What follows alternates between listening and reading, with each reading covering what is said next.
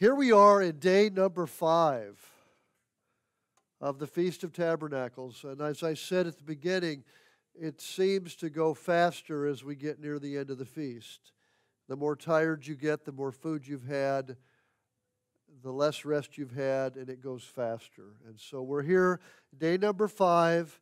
It is the Sabbath. Those that were in attendance last night for the Bible study on the purpose for the Sabbath, I hope that was helpful. It is as I mentioned, the first feast of the Lord in Leviticus 23. The Sabbath is. The time goes by quickly, and hopefully it's been a wonderful feast for you so far. My wife and I have been very busy, but we really feel this has been a very inspiring feast. Yesterday, we had a lot of guests that came in. There were multiple different parts of the body of Christ here yesterday, and we really just enjoyed that. I saw some folks I haven't seen in a very long time. So did Kathy, and it's been a long time, at least for me. I mean, a very long time. Good. Finally, it's off. It is off. The blue light of darkness has disappeared. Okay. But what we're doing is we're building relationships that will last through eternity. Have you ever thought about this? People you meet and you cross paths with over the years, and sometimes you don't see them for 10, 20, 30 years, and then you see them and it's like time stood still. Years ago, it used to be in the late 60s and 70s, and on past that a bit, we could travel anywhere just about in the world, but anywhere in the United States, and walk into a congregation and know somebody. And many of you are like that. Yep. Oh, yeah, all right. Those relationships, and, you know, something I'd like us to think about, because this world is going to pass away. Many of us are going to pass to the death and then be resurrected. But the relationships we have, sorry, Jan, but we're going to be friends for the rest of eternity. That's a long time. You ever try to measure eternity? And so we spend a good day here at the part of the day at the community center. We eat meals, we worship, and we still, though, see when we go out to go home and when we come in, the world in plain sight. And that beautiful gulf out there that you look at in the mornings and afternoon and evenings, and how many of you saw the moon last night when it came up? That's why they call it Orange Beach. It was like huge and orange. It wasn't full, but it was absolutely beautiful. Only other place I've seen the moon look like that was in Key West one time. And I saw on the front of my camera as the backdrop. But when we go for a walk outside the hotels, the condos, we drive to and from the hall, we see the world. When we go out to the beach, you see the world. It's beautiful, but sometimes you see things in the world you just don't need to see at the beach. When you turn on the news, which I know none of you watch, we see the world alive, and there it is. I think of a song that I remember as a young lad. Stop the world, I want to get off.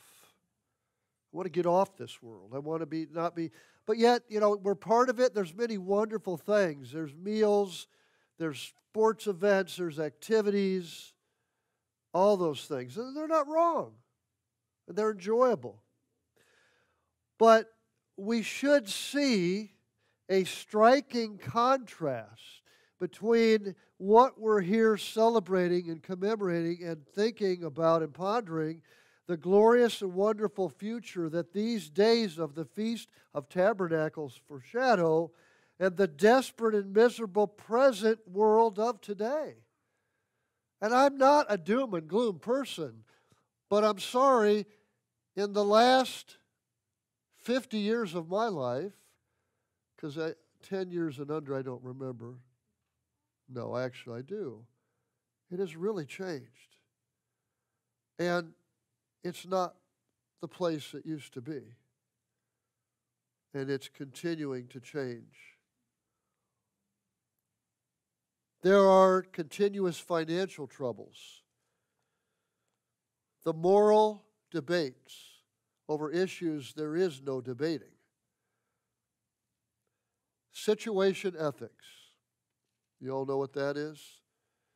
Your ethical decision is based on the situation of how you view it through your lens instead of how God views it. The continuous wars around the world, they're still going on. You just don't always see some of them because the news here likes to get you focused on a missing person in the Tetons and the troubles between her and her boyfriend. Consumes the news so that you don't pay attention to what's going on in the real world. I'm not saying that's not a sad case, but that happens frequently. So we're distracted and focused like a nose ring in our nose, pulling us wherever they want us to look. I think it was Don Henley had a song years ago, Dirty Laundry. Anybody remember it? It was having to do, I won't sing it for you, I could, I remember the lyrics. You know, some bobbleheaded beach blonde on MTV, you know. Talking about dirty laundry. Bad news. Well, the Middle East continues to have things going on. There's war on the precipice highlighted by the coming economic troubles, and we see the fulfillment of prophecy that's coming with it. And I, at times, wake up in the morning and I thank God for being alive, but I say, the world is still here. It's not what we're here celebrating that's coming. Where you and I live here in the United States, daily grows a threat of war with various nations. If we don't see that, you're asleep. We don't want to become gloom and doom people, but we need to continue to be absolutely aware of this world around us, but more importantly, our spiritual condition. Where are we with God? Each one of us. Let's go together to the book of Acts, if you would, with me this morning. And I don't have any idea what time I started, so Felicia, when I start going too long, would you let me know? Not verbally, just, yeah. Okay, the book of Acts, chapter 3, verse 19.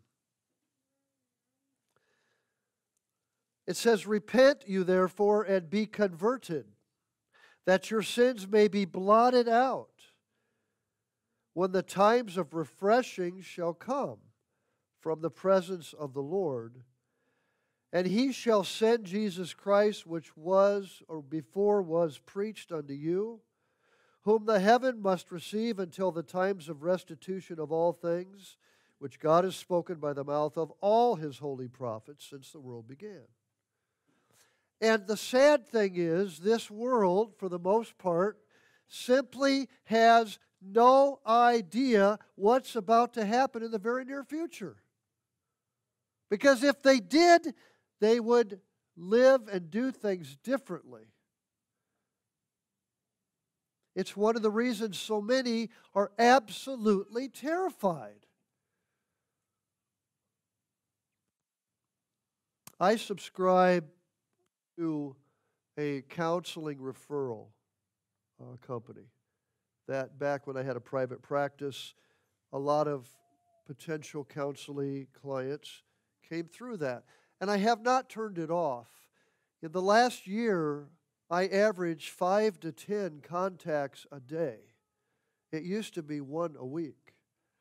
And do you want to know what most of the requests are for? Anxiety, instability, family disruption, anger management, paranoia, And it's building. It's building. Doing the best it can, not knowing the solutions, and honestly not understanding the problem, the world just stumbles along. This morning, somebody coming in just stumbled and fell. Any of you, as you get older, sometimes stumble? You know, I do, I have. You stumble. Little things that would have never bothered you before. You know, that's part of the reason a handicap parking area has so much room.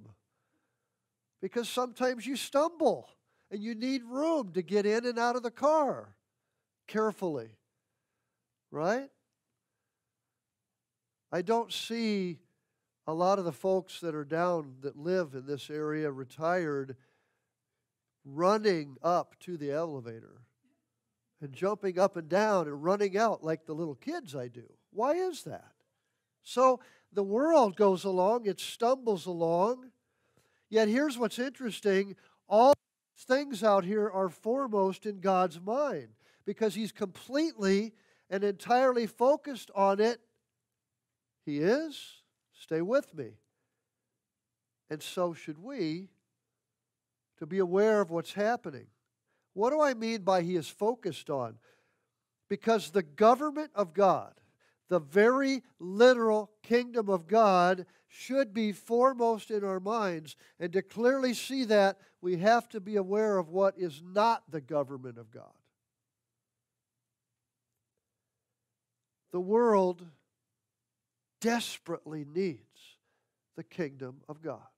Jimmy Ray's first part of his slideshow, the parts that I saw, talked about the kingdom. Graham talked about, I believe, the 4 parts of a kingdom. Am I right? My memory still working? You know, a king, subjects, land, and laws. You have to have those things. I think that's what it was. That kingdom of God. The world desperately needs God's government to be reestablished in this world. And what? Remove all the others. They desperately need that. But what do we keep trying to do? Anybody remember the definition of insanity? Exactly. You do the same thing over and over and over, and you expect different results. Can we say that about the governments of this world? You know, we've got a guy here that's really good at golfing. And if a pro tells him, you need to open the face of your club with 125 yards.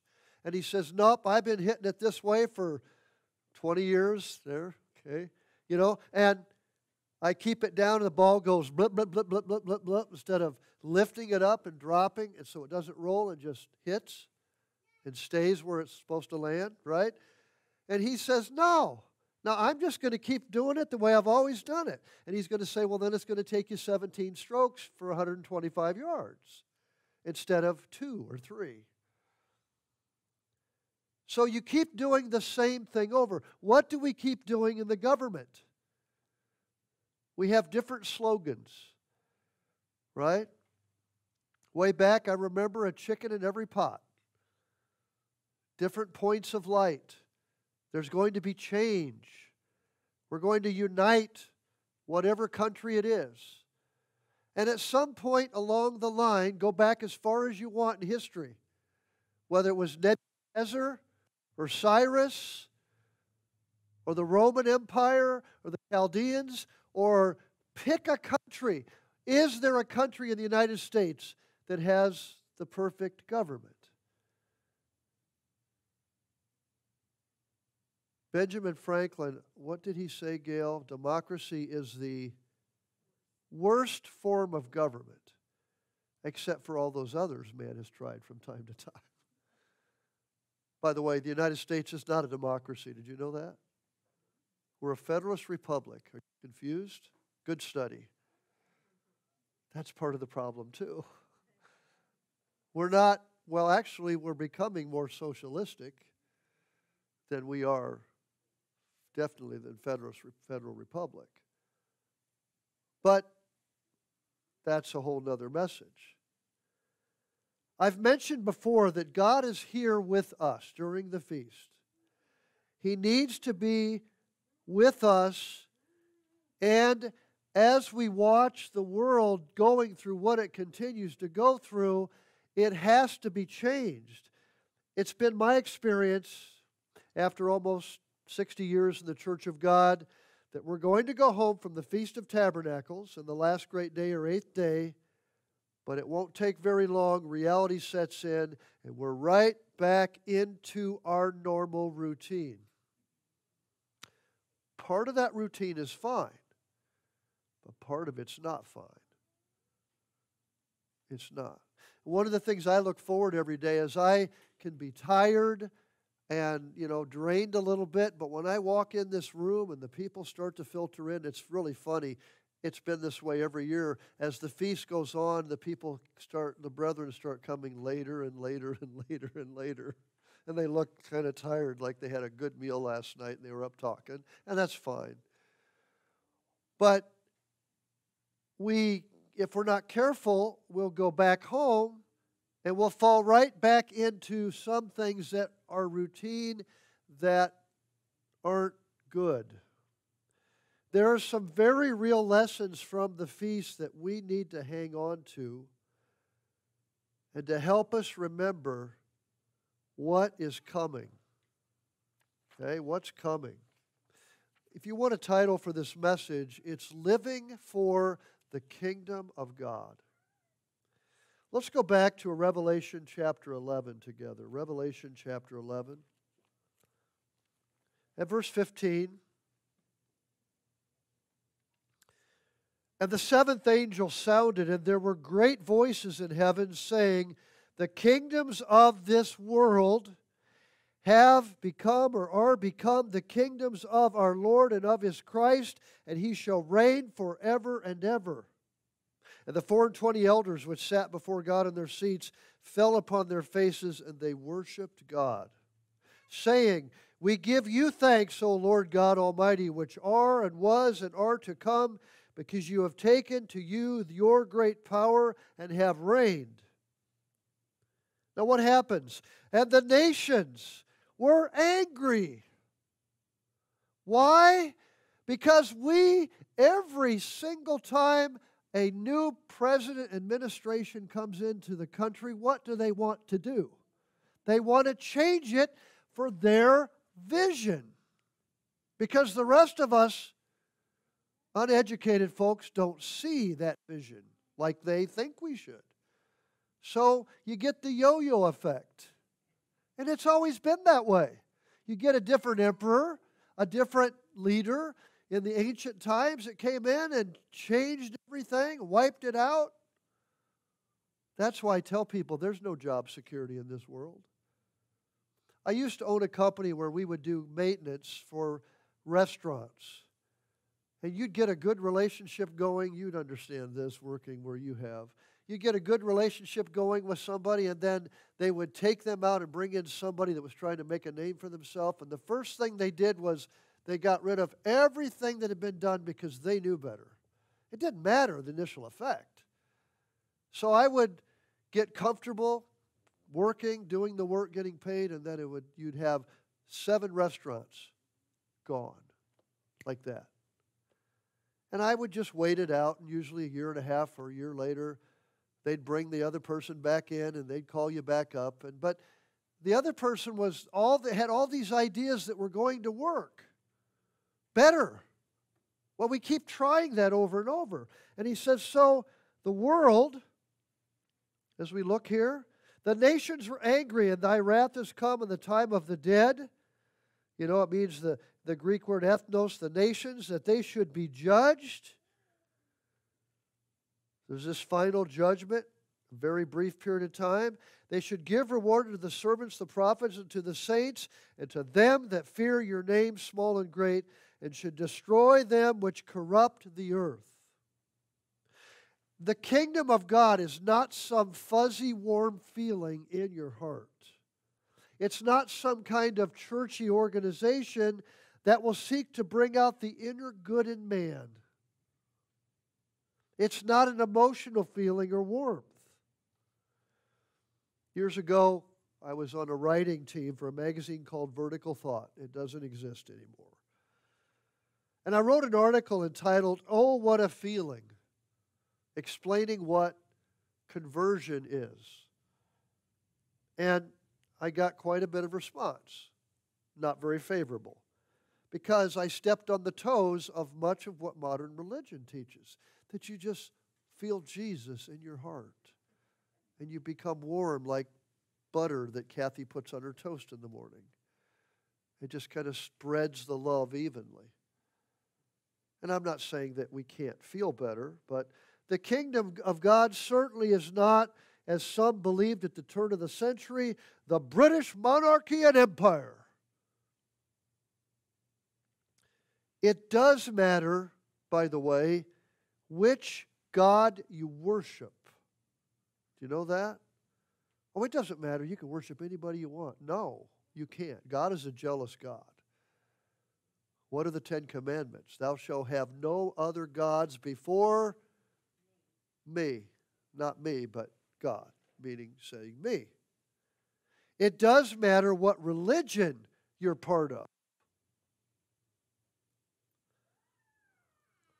It does matter what government you give your allegiance to. I'm hoping they're going back to prepare the food and I didn't say something. Yes, okay, they're going to work on the food. It's one time I had a whole row of people get up and leave, and I'm like, okay, and they had all had to go do something, so they hadn't told me that, so that's fine. It does matter what government you give your allegiance to. What did we say as children? This may get me flagged off of Facebook. I pledge allegiance to the flag of the United States of America and to the republic for which it stands, one nation under God, indivisible, with liberty. Anyway, we said, I pledge allegiance, right? To the flag. Well, it's a flag, right? What does it represent? Because the kingdom of God is a literal government that will take over the rulership and the authority of every government of this world. There will no longer be a United States Congress. I almost said praise God, but a British Parliament, an Israel Knesset, a president, prime minister, or other head of state. All of these will cease to be. And all authority and ruling power will be vested entirely in what? Of God. And administered through Jesus Christ where? On this earth. I remember going back, it's been a few years, during our Feast of Tabernacles in Argentina, probably about 2007, the reality of how an earthly government rules, it was made even more apparent to me in Bolivia. Residents of that country became upset with their government, and they started to blow up roads so no one could pass. Some of God's children were affected. They were unable to travel to the feast and other things. The president of Bolivia wanted to export natural gas to the United States and Canada. And the citizens of Bolivia said, before you do that, we want to use it in our own country to better our conditions. Well, in history, Bolivia's seaport was supposedly stolen by Chile, and Chile began charging them on items they wished to export. So I started to look into it to understand what was going on, and we see that happening today. We witnessed this firsthand in East Africa when all the power would go off during the feast. Remember that, Gail? The power just went off. And I thought, wow, it must be because of poverty and all the things. No, the government just turned it off so that Americans would say, oh, they're going without electricity. We'll send you over $5 million. And they never saw it because they took it for themselves. The same thing with food. I don't know if you saw this when the C-130s, Bruce, would drop some of the the things back during the Clinton administration, they would drop these big to the Somalians, these big pallets. And the news media, oh, wonderful humanitarian aid they're sending. And I had someone who worked there said 1 out of 13 gets to the location. They drop them in the mountains. They drop them in the ocean. Millions of dollars. You remember what a C-130 costs per hour to run in the air? It's phenomenal. Thousands of dollars to fly. So it wasn't doing any good, but it looked good on paper. And so many times, we're going to do this and help this, and you go down there later and you're like, where's the help? Where's the help? Well, it was all over television. Okay, maybe it was. Let's go back to Revelation chapter 11. In verse 18, here it says, destroy those who destroy the earth. By the way, this is not a climate change, global warming presentation, just for the record. It says, because of economics, politics, war, and ignorance, mankind has succeeded in destroying much of the present world that was given to us. Rather than dressing and keeping it like God told them in the Garden of Eden, He said to dress it and keep it, which meant to trim the bushes and cut the grass. What do? Violent men with violent ways have done violence to the earth. Let me explain, because I know the news media really pushes, even in countries outside the U.S., to buy into the global warming and climate change agenda, that we're using up all of our natural resources, and that we need to love Mother Earth. The reason I want to comment, because that's a big push, most of that is agenda and simply not true. Because global warming has been scientifically proven, you don't hear a lot about that it can't be proven. It's made up. We're not using up our natural resources. But we should take care of what we have, not deliberately hurting it or destroying it. When I lived in Florida many years ago, I knew a man that would talk about it, and I watched him do it.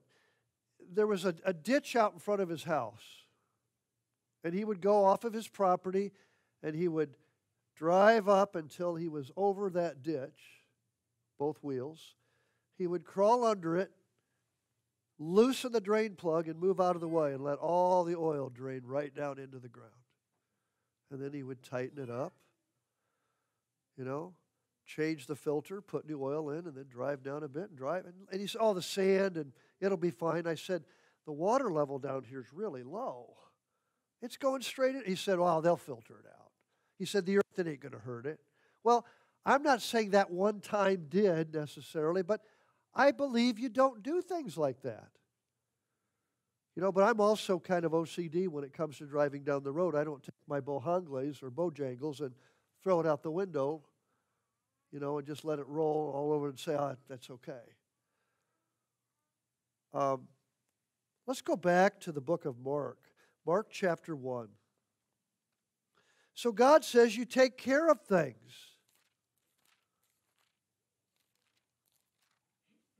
But you don't go to the extent that you worship the earth.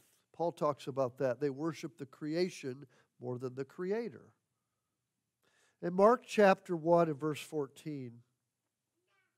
Now after that John was put in prison, Jesus came into Galilee, preaching the good news, the gospel of the kingdom of God. A new family, a new civilization, a new government. That's what we're here living these 8 days and talking about. And saying the time is fulfilled, the kingdom of God is at hand. Repent and believe the gospel. You change, you repent, you turn around, you go the other way, and you believe that good news. We have a sign out front. What does it say? Church of God Ministries, FOT 2021. In retrospect, we probably should have put Feast of Tabernacles. But what's interesting, I told my wife, this is going to be interesting when we go back home.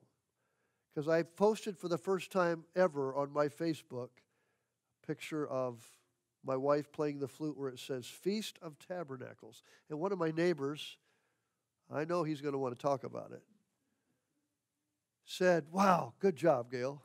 I wonder if he saw it. I don't know how you couldn't, right? But how many people out here know what the Feast of Tabernacles? Actually, there's more than you think. But how many of them know what that is? That's what we're here keeping, celebrating this temporary dwellings, Christ being here, God being with us, and that what? There's a time coming when all of this out there is going away. What did Christ preach? What was the message that was so important that he had to come as flesh and human blood to preach and then die for? The gospel of the kingdom of God. El evangelio del reino de Dios. The gospel of the kingdom of God. Let's go back to Luke. Luke chapter 4. The gospel of the kingdom of God was not just about Jesus Christ. The Bible doesn't teach that. What it teaches is what we're talking about here. Luke chapter 4, verse 42. And when it was day, he departed. And he went into the desert place, and the people sought him and came unto him and stayed him. They said, stay here, that he should not leave. And he said unto them, I must preach the kingdom of God to other cities also, for therefore am I sent.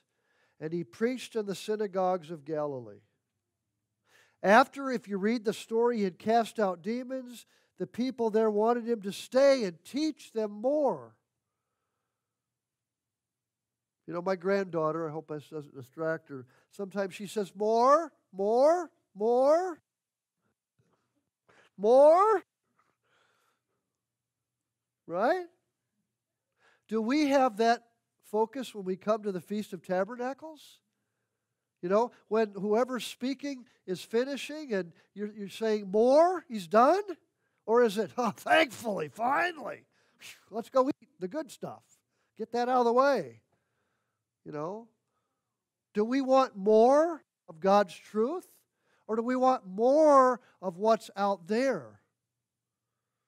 That's the thing about the feast, too, by the way. It's a prerequisite showing us what's coming, but it ends after 8 days, the temporary, and we go back into the world that we're part of, to be a light.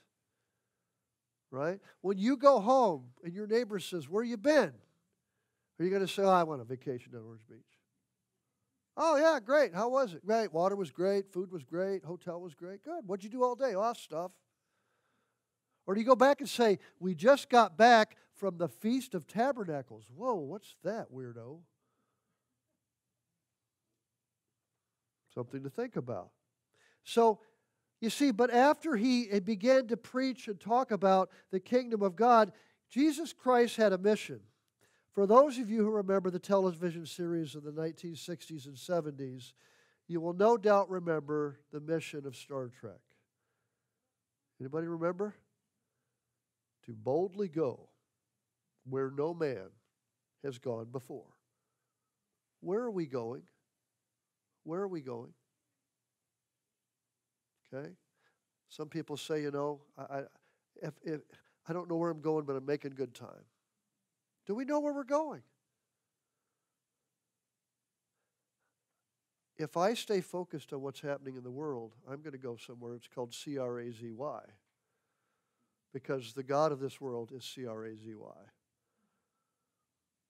So where are we going? Where is our focus?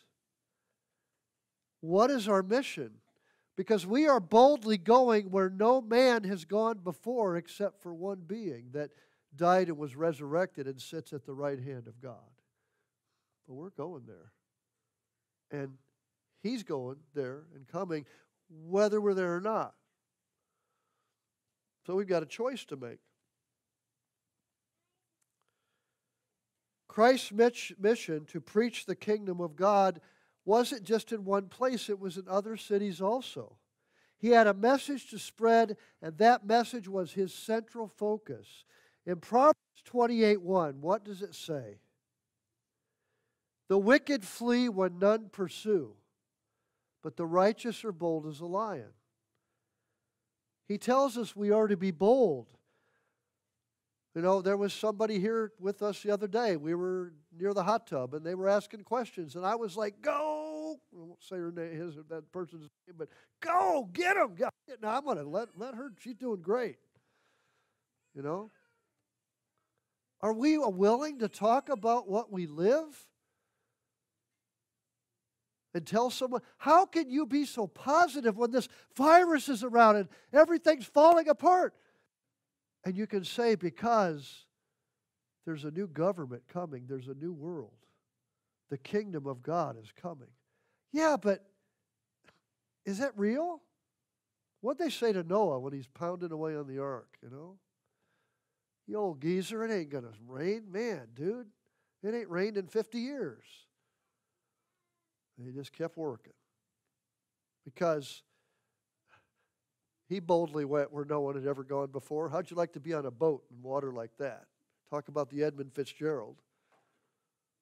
I don't think that boat ride was super just smooth and easy. I think there was some up and down, and the animals were, you know, and maybe some of the stuff that was in the cages was a sloshing and a moving. I don't know. That wasn't no canoe on a calm river. He had a mission.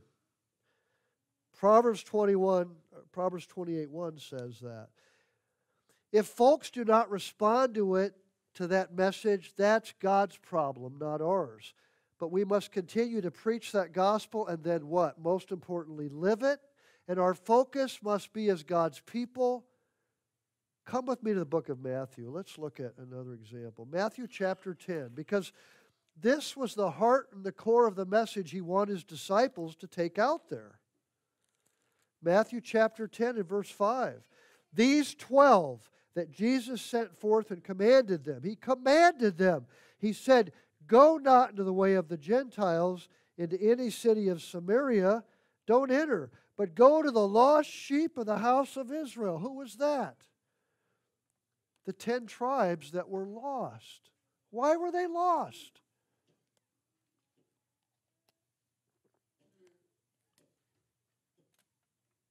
Why were they lost? Now, they were to heal, counsel, and provide comfort. No doubt they would encourage people to live better lives and provide Christian living type messages. But they all taught what revolved around it was because of that coming kingdom. Let's notice the book of Zechariah, Zechariah 14. One of the not-so-minor prophets, as I call it. Zechariah 14. I don't know if you can see my Bible from there, but it has 1,000 written on it. You know what that 1,000 is talking about? What is the millennium? How many years is that going to be? Huh? Good, man. All right. You get to go to the next class. All right. Zechariah 14, verse 1. Behold, take note, stop. The day of the Lord comes, and the spoil shall be divided in the midst of you. For I will gather the nations against Jerusalem to battle. The city shall be taken, the houses rifled, the women ravished, and half of the city go forth into captivity. The residue of the people shall not be cut off from the city. Then shall the Lord go forth and fight against those nations as when he fought in the day of battle. And his feet shall stand in that day upon the Mount of Olives. So when Christ comes back, is he going to Utah? People are sincere. Is he going to Cincinnati, Ohio? There was a man up there that believed that. I think he's in prison now. You know, he's definitely not coming to Orange Beach. Uh-oh.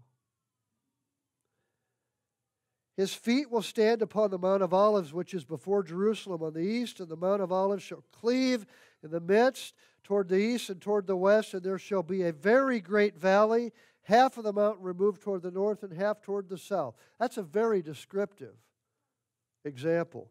And you shall flee to the valley of the mountains, for the valley of the mountains shall reach unto Azal. Yea, you shall flee like as you fled from before the earthquake in the days of Uzziah, king of Judah. and the Lord my God shall come, and all the saints with God. And it shall come to pass in that day that the light shall not be clear nor dark, but it shall be the one day which shall be known to the Lord, not day nor night, but shall come to pass that at evening time it shall be light. That's a good study if you don't know what that means. And it shall be in that day that living waters shall go forth out from Jerusalem, half toward the former sea, half toward the hinder sea, the Mediterranean. In summer and winter shall it be.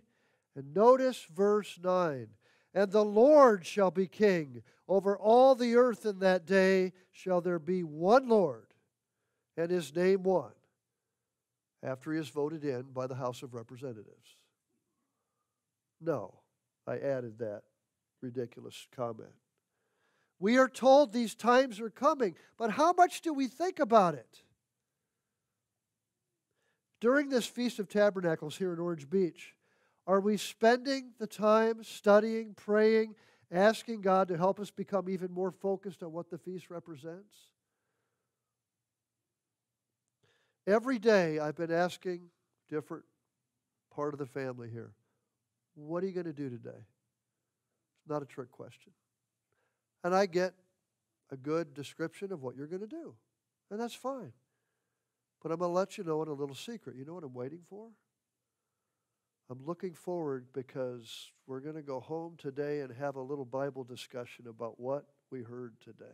That's what I've been waiting for. But I know it's the feast, okay? Right now, you all are looking at the clock. It's 10 to 12, and lunch is cooking. I can smell it. And that's good, and we should look forward to it. But I'd like us to stop and reflect a little bit. What are we truly living for? It's a personal choice, a focused decision, but God knows our hearts.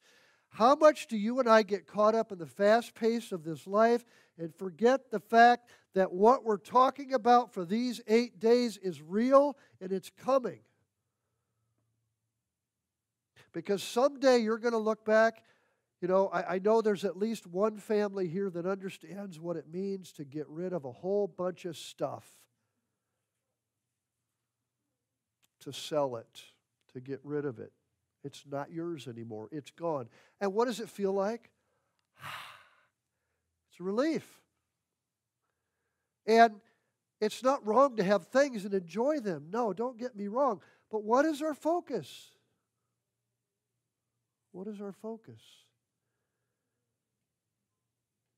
Maybe it's our grandchildren.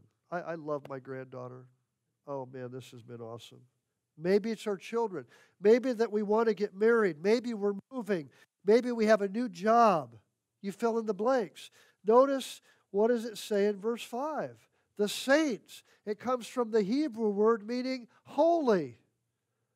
When it's used for people, it means people who are holy because of their relationship with God. The same word is used in Exodus 19:16. You shall be a kingdom of priests and a holy nation. Is this nation we live in right now holy? Is there a holy nation in this world?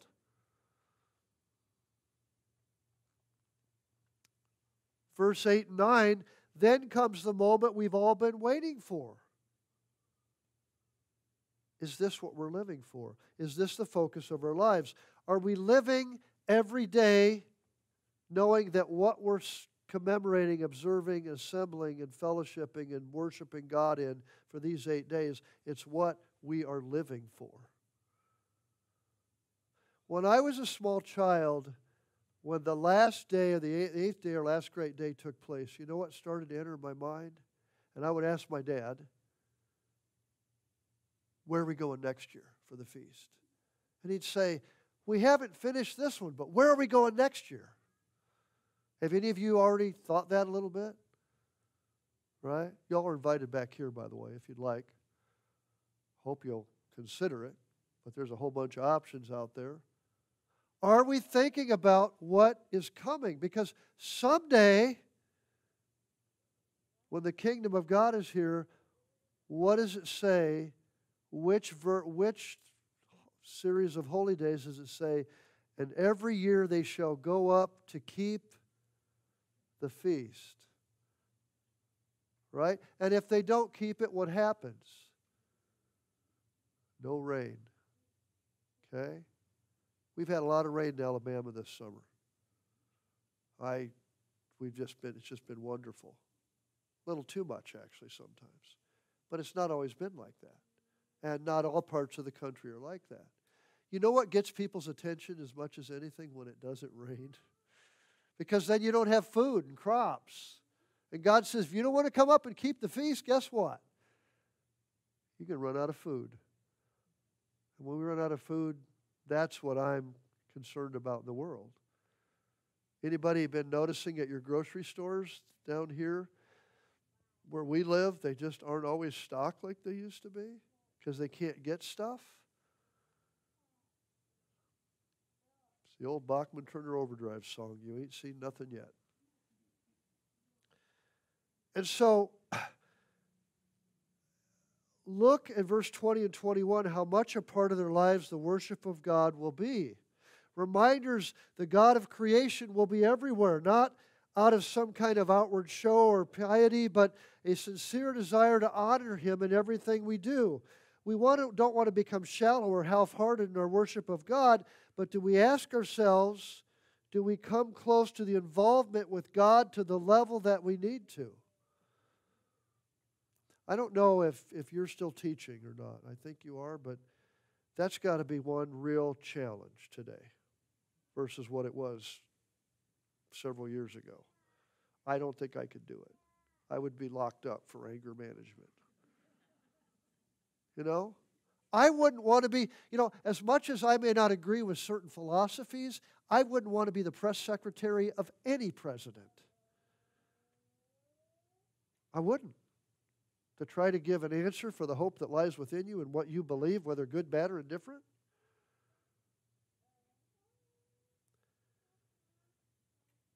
How much of a part of us is God? Are we part of the body of Christ? I don't even like to say church, although that's ecclesia means the called out ones, because then some associate that with a specific group. But how much is a part of the body of Christ? Are we here to save our skins? Let's be honest. A lot of people came in many years ago because they were afraid of what was coming. And some still are. And if I could promise them that the Great Tribulation wasn't going to come and they weren't ever going to be hungry or be persecuted, do you think they'd stay and keep attending? I don't know. I'm just asking questions that are getting lots of weird looks, like, don't go there. We read here in Zechariah, there will no longer be a Canaanite in the house of the Lord of God of hosts. So you mean there's not going to be any Gentile person in the kingdom? That's an absurd conclusion. It means there won't be anyone who is a stranger, who is estranged from God. All who are there will be part of the kingdom of God intimately. Let's look at what the book of Micah says. Micah chapter 4. Micah chapter 4 and verse 1. In the last days it shall come to pass that the mountain of the house of the Lord shall be established in the top of the mountains. It shall be exalted above the hills. I think Graham may have read this. The people will flow unto it, and many nations shall come and say, come and let us go up to the mountains of the Lord, or the mountain rather, to the house of God of Jacob. He will teach us His ways. We will walk in His paths. For the law shall go forth out of Zion, the word of the Lord from Jerusalem. And He shall judge among people and rebuke strong nations afar. And they shall beat their swords into plowshares, their spears into pruning hooks. Nations will not lift up sword against nation, neither shall they learn war anymore. But they shall sit every man under his vine and under his fig tree. And every man will raise chickens. Oh, I added that for Eric's sake. And none shall make them afraid. You know what we're afraid of in the United States right now? Taking away the opportunity to do what we want to do. Are we not? For the mouth of the Lord of hosts has spoken it. For all the people will walk, every one in the name of his God, and we will walk in the name of the Lord our God forever, in and ever. So mountain is used figuratively as a symbol of strength and stability. And as much as they're used to government figures and kingdoms, from David's kingdom, mentioned in Psalm 30, to the Chaldean kingdom, to the kingdom of God, from this kingdom will come teaching. Teaching about the laws of this kingdom. How many of you know all the laws of God and you have it to memory? How many of you are ready to coordinate and teach for 25 or 30,000 feast sites? Well, remember the numbers I gave the other night? How many different feast sites there's going to be? If there were only 5,000 in each one, you remember that? We forget that we are going to be what? Kings and priests and be teaching? I've taught to 14,000 people. Now I'm teaching to a smaller percentage of that, even with those online.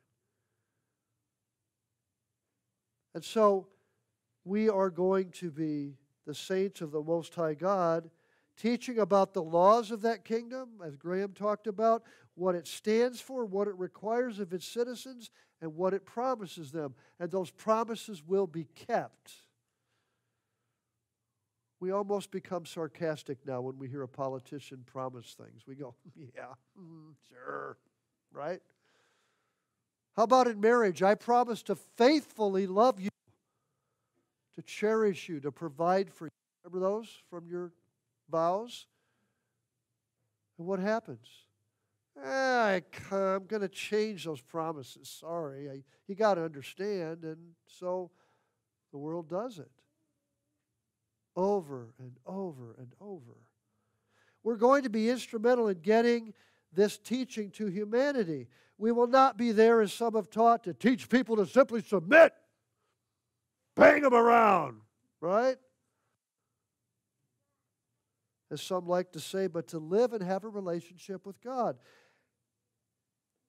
I've had some over the years who have said, I get discouraged. I don't feel like I'm doing anything. I hope everyone here feels like you've been involved and been able to be part of what we're doing. And I thank all of you. I won't mention your name because I may miss one or two people, but you all have had a specific part in helping. The very fact that most of you have been here almost every day is huge. The Bible study, I was really encouraged. We need to define what church is a bit and what helping. Living for the kingdom of God does not mean you're simply speaking at church or you're song leading. And the definition of song leading has changed, hasn't it, since Graham's been here? We love it. The first thing he said, can I play guitar instead of wave my arms?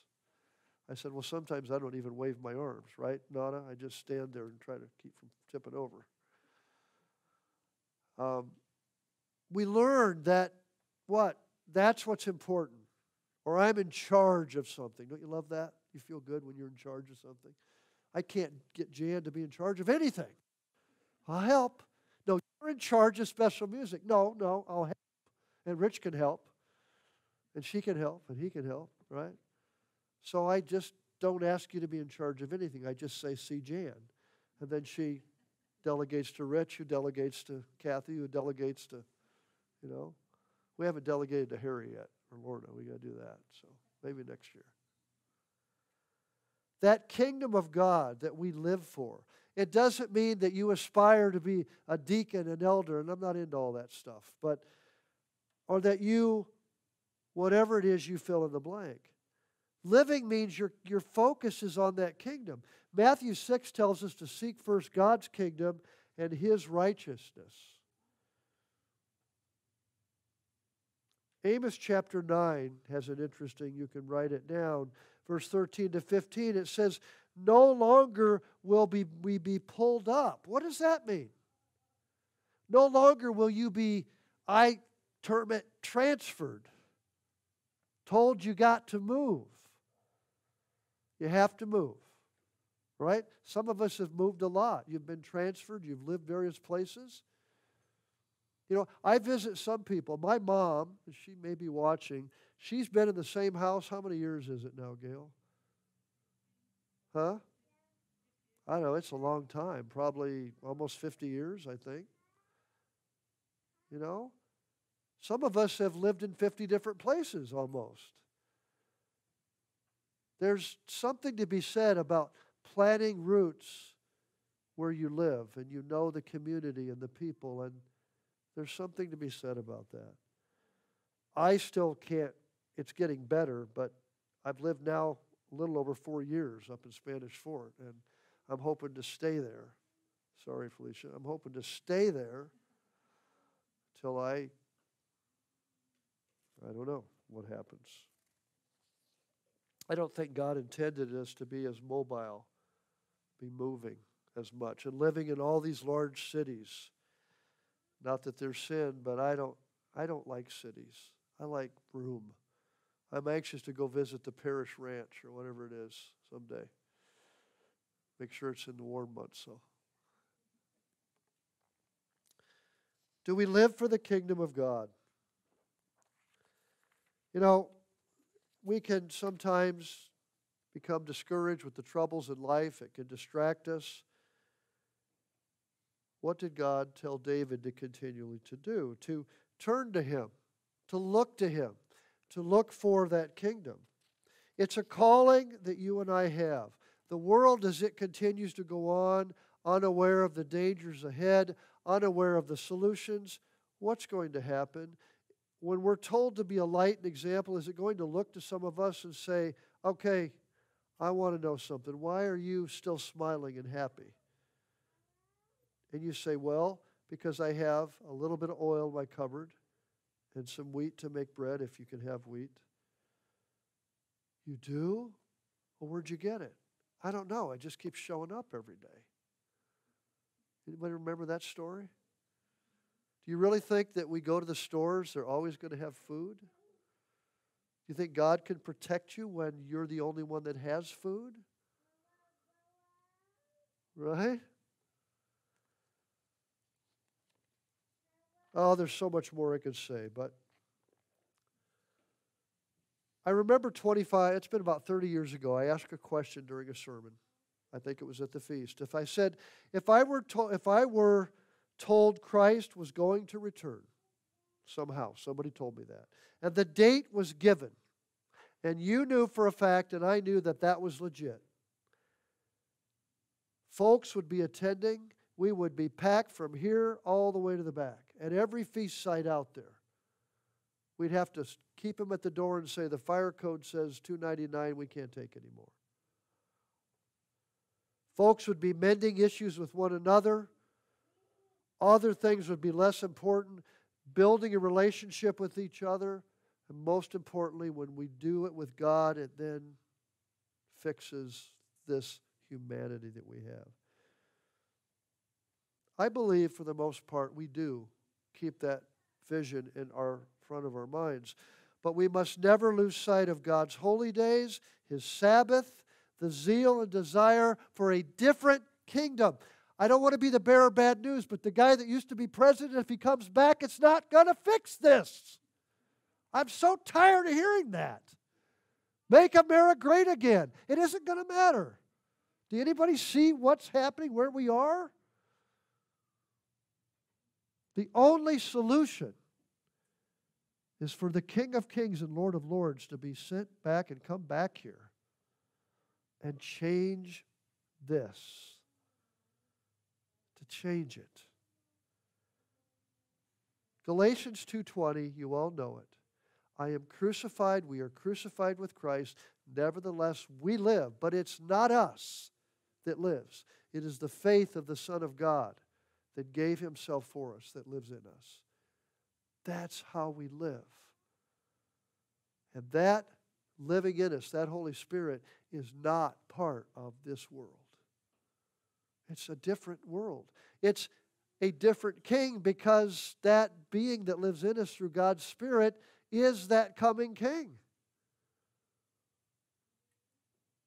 That's how we can live. The gospel of the kingdom of God, that gospel message. Christ came to live and preach. We live for it, we struggle for it, we sacrifice, and if time be long enough, we're going to have to die with the hope of it. It's a kingdom, a government that will be here in the future to introduce to the world a life it has never known before. When you can say, look, it's going to be okay. I have good news for you. If you'll just listen, I can say, this is the way. Walk, live it. Let it be part of you. We'll return from the feast and headed home in a couple, 3 days. And dear brethren, I ask you to go to your notes, dig in, study, go back over the messages, talk about them with your mate, your family, the other brethren. Keep the things you've heard during this feast in your mind, along with your responsibility and loyalty to that government. Please don't get caught up, because the world's going to get really shaky. The Ed Fitzgerald is going to take place in this world on a massive scale. Don't get focused on yourself, on the news, the troubles, the chaos. Keep serving others in and out of the body of Christ, living for God's kingdom, because all other things will pass away. Anything you and I build, doesn't matter what it is not going to last forever. Anything that we build physically will not. It must be that faith of Jesus Christ living in it. It must be our hope. It must be our calling. It is our life. And we must live for the kingdom of God. This feast pictures a glorious future, a kingdom that is coming. Godspeed that day. If you join me with prayer, we'll finish this morning. Our Father in heaven, we come before your throne. We thank you. We love you. We are ever so grateful for the fellowship of the unity of the Spirit, which transcends everything in this world, Father, because it comes from you in Jesus Christ. And we pray for the peace that passes all understanding, that comfort, that patience, that tranquility, and that desire and focus for what's coming. We pray your will be done, but we also pray thy kingdom come. And Lord, do so. Please come quickly. We ask your blessing on the meal today. Nourish us with it. Nourish the fellowship. Please protect us. Please continue to be with us and help us to finish out the remaining days of your Feast of Tabernacles and that last great day, the 8th day that pictures when every being that's ever lived will have the opportunity for salvation, to repent, to change, and to live and be part of that kingdom. God, we thank you. We praise your name, and we ask this in and through and by the authority in the name of Jesus the Christ. Amen.